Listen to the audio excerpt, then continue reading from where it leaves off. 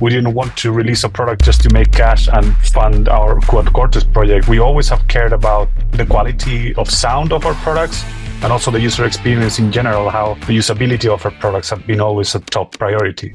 Welcome to Bobby Owsinski's Inner Circle. I'm Bobby Owsinski, and this is a show all about music, music production, and the music business. My guests this week are the co-founders of Neural DSP, Doug Castro and Francisco Cresp. Neural DSP manufactures the highly regarded Quad Cortex amplifier modeler, as well as a line of modeling plugins. Even though Neural DSP is located in Finland, both Doug and Francisco are actually from Chile. Both fell in love with the country and its music as high school exchange students who decided to relocate to Finland after school. After Doug developed the Darkglass bass pedals, which he eventually sold to Korg, Neural DSP is created with the idea of developing state-of-the-art amplifier simulator tools. During the interview, we got deep into how Quad Cortex was created, Doug's backstory with Darkglass bass pedals, how plugins were an integral part of the company's strategy, their reference amps and speakers, and much more. I spoke with Doug and Francisco via Zoom from their offices in Helsinki, Finland. First of all, I know that you guys have a very interesting background because you're not from Finland. And everybody would think that you were. As a matter of fact, I was talking to a friend, a Cortex user yesterday, who was saying, oh, yeah, those guys from Finland. So I know you're based there, but that's not where you're originally from. So give me the backstory on that. Yeah, basically, both of us were exchange students in Finland when we were teenagers in different years. We both came around 17, 18 years old as an exchange program year to study in a high school, basically, just because we were both very curious about Finland's culture and how many bands they had, touring around the world. And we are from Chile originally, and Chile doesn't have too many bands touring the world. Like the Latin market is big, but the world market is a little bit small. So we were wondering what was going on in Finland, and the exchange program was the opportunity for us so young to go and see what was going on in that country, right? Yeah, so then after we both went back to Chile, these are two separate stories it's very funny because they're the same. We both did the same thing in different years. And then we met in Chile because of that reason. We had a friend in common that, introduced us, and he said hey, you both have been in Finland. You both love that place. You both have been exchange students there. You can't stop talking about it, so you should probably meet. So yeah, that's how we became friends in the first place. And then, we moved to Finland later on. Doug moved first to start his company, Darkglass Electronics. He had a previous company that they made bass pedals. You probably know it.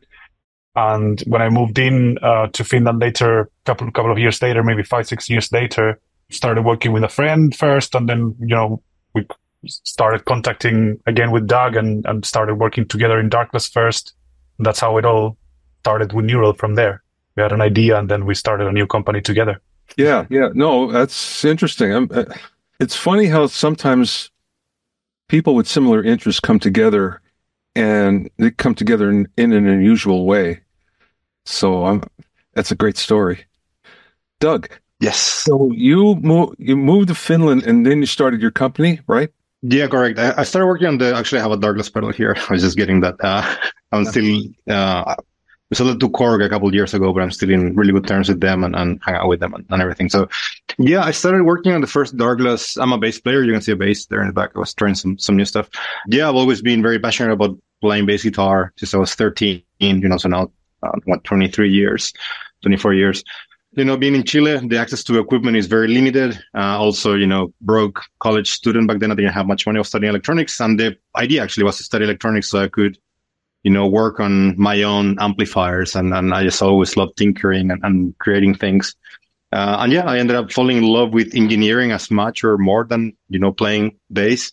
And in college, I started working on my own distortion pedals and amplifiers for bass. And that later became Darkglass. And I moved in 2009 to Finland, moved back. As Francisco said, we both fell in love with the culture and the place. So the moment I returned to Chile to finish high school and then go to school after that, my whole obsession was finding a way to come back to Finland. So, once I had the first Darkglass products engineered, I moved here. And in 2010, 11, launched Darkglass, officially. And I think it was maybe around 3-4 years later, 2014 or 15, Francisco, you moved here. And back then, Darkglass was very small. It was, maybe 4 or 5 people. I was doing all the engineering and also was the only musician in the company. That the rest of the people were, we had like all the people playing music, but they were in Helsinki. So I needed somebody with really good ears to help me do quality assurance because I was engineering everything. And then, we had a small crew of 3-4 people that were building the products, but all the quality assurance then fell back on me. And yeah, I know Francisco was a really, really good producer and also, world-class musician. So I knew he'd have more than good enough ears to tell, if this compressor is, acting a bit wonky or, this distortion pedal has a bit too much high end or whatever, right? So, and yeah, I needed a lot of help with that. And I think very shortly Marcus, who's now the CEO, sort of made his right-hand man in the factory because he was very smart and had lots of ideas. And I think maybe after a couple of years, Francisco told me that he wanted to work in R&D, helping with designing, like coming up with new products and everything. And around that time, I started dreaming about the concept of the Quad Cortex. This is, 2016, 17. And Francisco at the same time wanted to do plugins because, he's a producer. So he was always very active with plugins and I was all analog, hardware guy.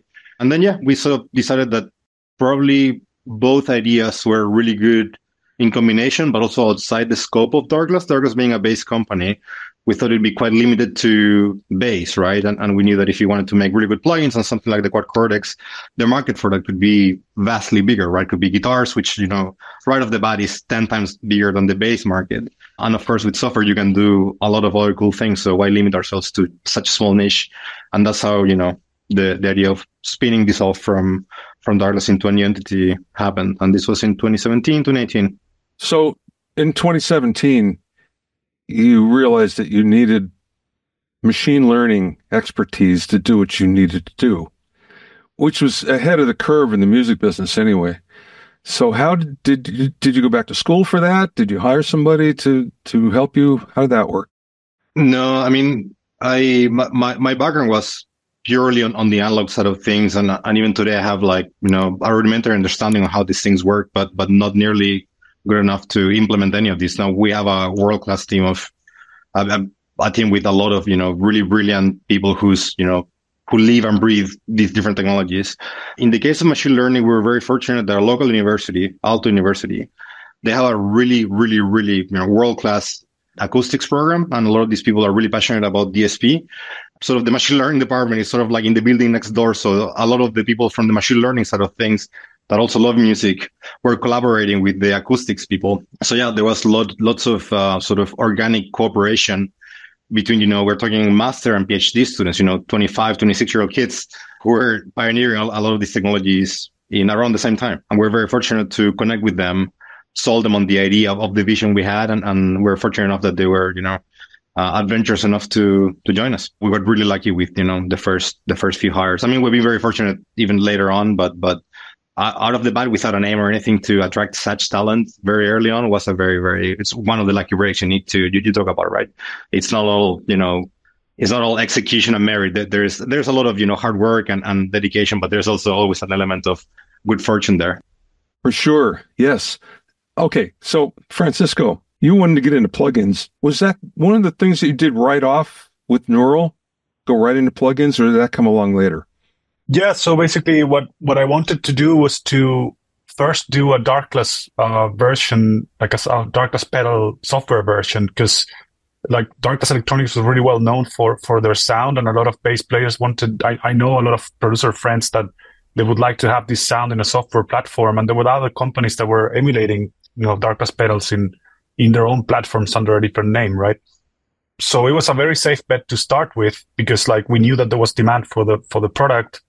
And then it was my chance to, take a leap of faith in what a good user interface for me is, and what, take a leap of faith on how a good sounding digital emulation of an analog pedal would be. Also for bass was like a little bit interesting that it wasn't like guitar or something for production, a compressor or anything like that. So I didn't see, aside from like, everybody who had been using until then, the SoundSamp plugin in Pro Tools, for example, great plugin as well. But there was not so much offering as well. So I saw like a bit of a need there.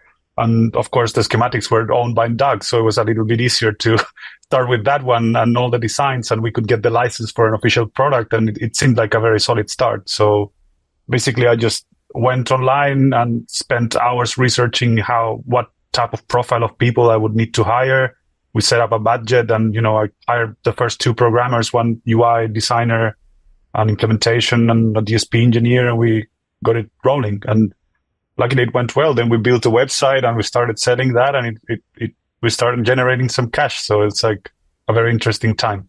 But yeah, it was basically plugins right off the bat, and quickly the need for, like, we wanted to venture into the guitar market because we already had this idea for the Quad Cortex, and we knew that was the market we wanted to reach. So then that idea expanded into, more complex cabinets, more complex guitar amplifiers, and all the machine learning technology that we started developing after that. But yeah, it was basically plugins right off the bat. This was a deliberate decision. Was that if you think of a product like the Quad Cortex, you have a lot of hardware engineering, mechanical engineering, manufacturing, which is, very slow and expensive and difficult to make. And then you have a lot of DSP work, right? Like you need to model all these amplifiers and effects and everything. So it is like a huge, like gargantuan amount of work. And we thought, a plugin is basically like, you can make a plugin with like 1 or 2% of the DSP work minus all the hardware manufacturing. You just put a beautiful user interface, and of course it's very complicated in its own right, but the amount of work needed is much lower.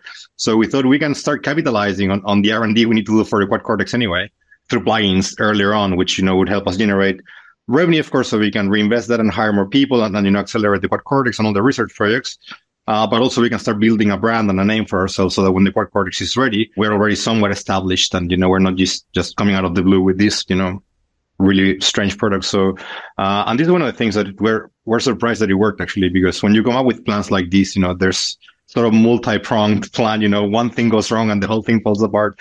So it's always fascinating when, you have these hundreds of little things that need to happen in perfect sequence, and it all kind of comes together at the end. It did take a lot longer than we thought it would, and it cost a lot more money than we thought it would. If we would have known, I don't think we would have done it, because when we found out how difficult and expensive it'd be, we're already too invested in it. So we just had to kind of like see it through. The decision of sort of starting with plugins was key to, to build the company, build the brand, build a solid reputation for making really good sounding digital products for musicians, and then leverage all of that whenever the Quad Cortex will be ready. Just out of curiosity, what is the most expensive part of developing that? Is it the manpower? Yeah, for sure. I mean, at the peak of the Quad Cortex, we were, and we're a 2-3-year-old company. We might have had 50 engineers working on the Quad Cortex at any given time. For audio companies, it's a lot of people, actually. And you have to bankroll that for years, right? So yeah, it was very, very, very expensive. But yeah, the manpower was by far the most expensive part. Okay. So since both of you guys are players, I assume that you took a leading role in actually trying the product as it was being developed. What was your criteria for, I think we got it? Yeah. So basically it needs to sound the same. It's like on a blind test, you shouldn't be able to tell. And that was like always the standard.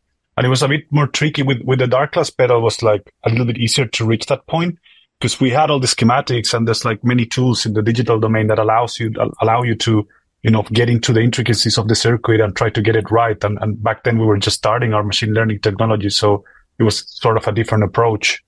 And then when we started to get into the 2 amplifiers for guitar, then like I was always really unhappy personally with other products that were out there. I until then I've been, making music for my own passion until we started the company. I was always quite unhappy with the quality of guitar modeling software. And there was this narrative online of like digital products being inferior to the tube amplifiers relatives, right? So I always got me really curious of what was it? Like, how is it possible that we're so advanced in digital technologies in so many other fields, like photography and video and, many other arts that have, evolved, or computers in general are super powerful nowadays. So that curiosity, I think, that pushed the limits of the engineers as well to, try to challenge them into getting this precision level a step forward. and new techniques were coming out. And as we explained to you, we also met these really talented young kids from university that had plenty of ideas on how to solve those problems. And then we were really happy to the point that we're comparing with the tube amplifier, and in a blind test, none of the people at the company, which many of us have very good ears, we couldn't tell the difference between like the real thing and the digital counterpart. So that was the point that we were like, okay, we are definitely up to something. And then when we would compare versus the competition, it would be like, yeah, ours is definitely better. It took time to get there, but I believed in our product like 150%. And I think that paid off. Like we didn't want to release a product just to make cash and, fund our Quad Cortex project, but we always have cared about the quality of sound of our products and also the user experience in general, how the usability of our products have been always a top priority. So I think those two combined have placed the name of the company out there.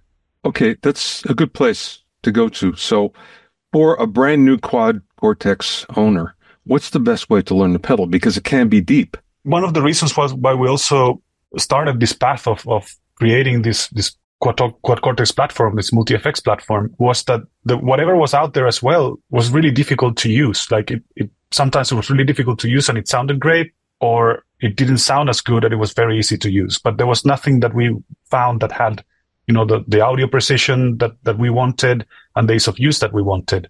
So we shuffled a lot of ideas, and it's like, how can no one has like done something simpler with a touchscreen? Everybody knows how to use a phone, right? Like by then iPhones were already a big thing, right?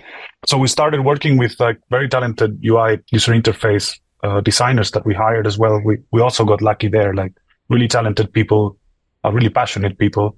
And we started solving these problems bit by bit. We tried several approaches, but mostly it comes down to answer your question, it comes down to simplicity, ease of use, and sound quality, portability, and many connections. So for somebody that is starting, the Quad Cortex is a very friendly platform, because if you have ever used the phone, it's really simple to build your signal chain. It's just, there's a plus, you tap here, select something from the library, and that's it. There's not so many different things that you have to learn. On the learning curve is really mild compared to competition products. It's a very complex platform if you want it to be, but it doesn't have to be. And I think that's the appealing part for many musicians that don't need very complicated signal chains. They are very happy with an amplifier, a cabinet, and a little bit of reverb.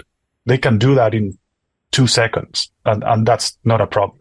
So for someone that is starting, it's a really friendly user interface, which we're really proud of. Okay, here's one for both of you. So when you're first developing Quad Cortex, what was the amplifier, guitar and bass amplifiers that you were using as your reference point? For me, it was all bass. So, of course, all the Darkglass pedals were a big part of my sound, obviously. But then, the classics, like big fan of Ampeg, Mesa Boogie, High Watt, that's about it. And compression as well. But yeah, with basses, you have so many options. So, a couple amps and a few pedals and you're good. I think for you, Francisco, probably the answer is more. I think like as Zach was mentioning, we had to create this big library, right? So in the end, because we were developing these plugins at the same time, and sometimes, for example, the second plugin that we made was with Pliny, like for guitar, right? And he demanded some gear that he uses all the time. So we were forced to, research some things first than others, and then we recycled that part as part of the library for Quad Cortex. So more than just one reference, it was trying to start completing that library bit by bit, without losing that accuracy. Because when you have to do so many things at the same time, we have to do hundreds of amplifiers. It's very easy to say, okay, this is good enough and let's go. But we were very careful into releasing product by product. We were doing parts of the library at the time. And people didn't know that we had the Quad Cortex on the oven at the time, right? It was like a hidden project. So that allowed us to not lose accuracy while still generating some products to sell that did very well.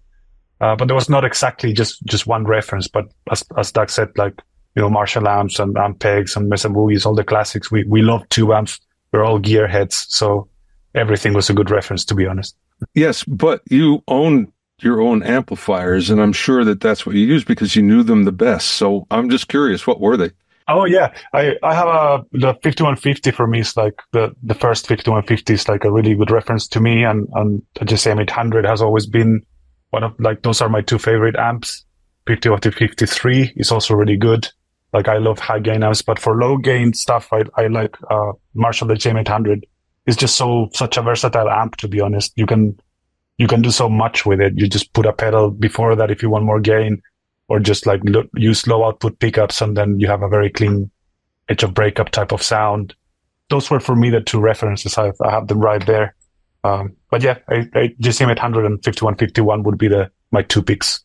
Amplifiers, the electronics are one thing, but the speaker cabinets are another. And as you know, guitar players tend to change speaker cabinets a lot. So how did you go about deciding what to model there? Because there's so many more variations there, I would think. Yeah. So we have the luck to know a lot of people that are really passionate, as we are, in different fields. We have a very good friend, Adam, more well known as Nolly. We have a product with him as well. He was the bass player of Periphery. And he's a very good producer, and he collects speakers, and he's like very nerd into the speaker world, and he has researched like some good ways of doing IRs, and like he has done thousands and thousands of IRs with different methods. Like he has put foam in places, they lifted the cab, turned the cab upside down. It's like shoot with the screws, without the screws, where the cables go in the speaker, if you turn them around, or put the microphone in the different places. He's done all these experiments. So when we started working with him, the results were really good. And basically we told him like, hey, we need a library. Would you be willing to work with us on a big library for the Quad Cortex? And he said yes. So basically we just bought a big library from him. And that was a really big help, because he had all the speakers, and if he didn't have them, he knew exactly how to hunt them in eBay. And, he's a collector, so he went the extra mile to get us what we needed for the library. That's another lucky break for you. Oh, yeah, indeed. There's a lot. And actually, I think another lucky break we had was, luckily through Darkglass, I had become friends with a lot of the people that we work with. Pliny, for example, was a good friend of mine before we even worked together. Before Neural even existed, we would, chat on Facebook and talk about music and stuff. And Mike Fording as well for Fording amplification. We met at NAMM, and he wanted to collaborate with Darkglass on a completely separate project. And we were talking about that actually. And all of a sudden I told him, would you like to do a plugin of one of your amplifiers? So, I explained what the business end of things would look like. I was like, yeah, sure, why not? And, that became the 14 nameless, which, put us on the map pretty much. We're quite niche still doing the Darkglass stuff, which, did really well for our first product. We were very happy with it. But when the 14 nameless came out, I think we both realized like, oh yeah, like this is going to be huge. Like until then we had all these dreams and aspirations, but it felt really uncertain. And when the nameless came out, it just, kind of took the community by storm, and things got really crazy really quickly. And that definitely enabled us to do everything we've done since. So, and I think Francisco and I have put a great effort also into cultivating these relationships. And for me, one of the most rewarding things about working in this industry and doing the work we do, of course, having a dream of, a product that you would love to have yourself and then work with amazing people to make it happen. It's in itself, a dream come true. But another great privilege that people maybe don't talk so much about is the relationships you build along the way. Like you forge these incredible friendships and partnerships with super cool, creative people that are doing all sorts of amazing things. And that's definitely helped us a lot to, do well and grow, because, we sort of for decades sometimes, build these relationships with people. So that's been definitely a lucky break, but also there's a lot of effort, you put into maintaining these relationships and making sure that you're there to help people without expecting anything in return necessarily, and try to come up with good deals with artists, for example, something that feels well balanced where they feel like they're, getting paid their fair share and everything. So, it's something that we definitely put a lot of value and emphasis on as part of our work. Doug, you mentioned just before about NAMM, but you guys didn't display there for the last one. How come? Well, we had the huge soon sign. We're experimenting with different things. So with NAMM, the year before we did we had this huge booth. I think we had probably the biggest booth that show, because a lot of the big guys, Fender, Gibson, didn't exhibit. So we're like we had a massive booth which cost a lot of money. And one thing we wanted to try, actually, what would happen if we already rented the big space, thinking about the big booth, and we decided to try, what if we actually just do like a little PR stunt, basically have the huge sign, just, have people guessing, and then just have a small office in which we could, our sales and marketing people could still talk to press and key accounts, dealers, distributors. And we didn't notice any big sort of difference in the figures at the end of the month, right?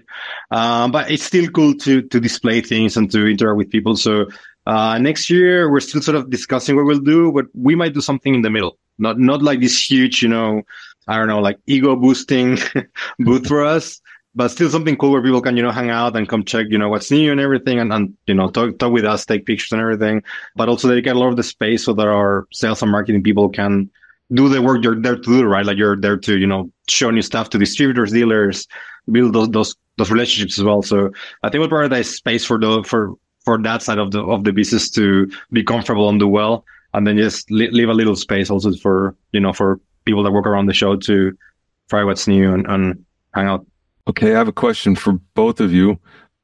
This actually comes from one of my oldest friends, who's a session bass player here in Los Angeles. And he's done work for Pink and Alicia Keys and Courtney Love and whatever. But he's a big Quad Cortex user, and that's his main rig. That's awesome. But he asked me to ask you about bass and guitar synthesis, because apparently he can't make it work for some reason. So I'm a big fan of synthesizers. Like I have many synthesizers, probably too many, but yeah, I'm a big fan of them. And I've always tried to, because I really can't play the keys, and that's a big challenge for me. So I usually just end up in the piano roll sooner or later. So for me, it was always like a dream to be able to play synthesis, like real oscillators with guitar or with bass. And we did that for a product with Rabia Masad. It's one of our artists. He's an earnable artist as well, good friend of ours. And he also has one of the same synths that I have, which is the Moog Subsequent 37. And we really like it. And we started talking with the team, and I was just started pushing this fresh, beautiful minds that we have working with us, right? And what are the biggest challenges technically to do something like this? And we managed to do a synthesizer that detects the pitch of the guitar and uses the envelope of the real audio signal to trigger the amplifier. So basically the ADSR of it would come from reading the envelope of the guitar, and then the pitch triggers a real oscillator, rather a sawtooth, sine wave, triangle wave, or square wave. So you have an additive synth after the pitch has been detected. So it's not a fast distortion filter that sounds like a synth, but it's an actual synth. But it's monophonic, right? That's the only limiting factor, that you can't play open chords or more than one note at the same time. But that is coming to QC on these updates that we are doing now with plugin compatibility, and we will deploy it probably in the next update. So that synth will be available for your friend probably in a month or a month and a half, hopefully. Don't quote me on that one, but we try to release them as soon as possible. But that's coming. It's a monophonic synth, but it's a real synth, which I'm really actually happy about. It took us quite some time to do it. I'm sure he'll be happy to hear that. All right. What's the one thing that people don't know about Quad Cortex that you wish they did, or they overlook? Vocals, actually. With the mini voicer and everything, it's a very capable vocal processor as well. With the mini voicer, you can have, auto-tune or somewhat pitch correction, and you can harmonize yourself and everything. You have compression, you have EQing. It can do a lot for vocals as well. And of course, it's very powerful, and it's not the cheapest unit out there, right? So, but if you're, reading to guitar as well, but you want to run vocals through it, there's enough inputs and outputs and probably enough CPU for you to run a very, very good sounding vocal chain as well. So yeah, I think that's something that we haven't seen many people do. That's definitely a big one, because we also have two inputs, two XLR combo jack inputs that have phantom power. And we thought about it in the beginning as well, that like this could be used for vocals. And we have seen some singer-songwriters using that input for microphones or for some other instruments. Yeah, that's definitely an overlooked feature. Okay, last question then for both you guys. Thank you so much for your time, by the way. This is great. I enjoyed speaking with you and learning more about what you do. What's the best piece of advice that maybe you learned along the way or somebody imparted to you? Let's start with you, Doug. Okay, my mom told me this at a very, very critical point of my life. She said, never make decisions when you're upset and never make promises when you're happy. And it's probably the one piece of, I've gotten a lot of amazing advice throughout the years from incredible people, but I think that's the one that I find myself telling myself the most often and also telling friends about like the most often, right? So anytime somebody is really upset, I don't know, it could be a personal issue where they're fighting with their girlfriends, like don't make it, sleep on it, take a couple of days, relax, and then make a decision on it. So yeah, that's probably the one. That's a good one. Francisco, how about you? This is a really tough question. I guess that it would be like that dreams come true, but with a lot of work. Like you need to stay committed to what you believe and give the best of yourself every day. Things happen, but you need to constantly move forward. If things seems too difficult and you just take a different path or a shortcut or things like this, just things don't happen the same way. If you stay committed to your goal, sooner or later something will happen that will maybe derail you to a different place. And something will happen from that place that will kick off another start of something else that eventually will take you there. So it's really important to stay on track, and consistency and commitment are key for this to happen. I think that's a good piece. Maybe that would be a good piece of advice. I don't know. Yeah, that's good. It is a good one. Thanks for listening and being in my inner circle. Remember, if you have any questions or comments, you can send them to questions@bobbyosinski.com. You can also learn all about the latest in music, audio, and production news, and find out about openings for my latest online classes at bobbyosinski.com. This is Bobby Owsinski. I will see you next time.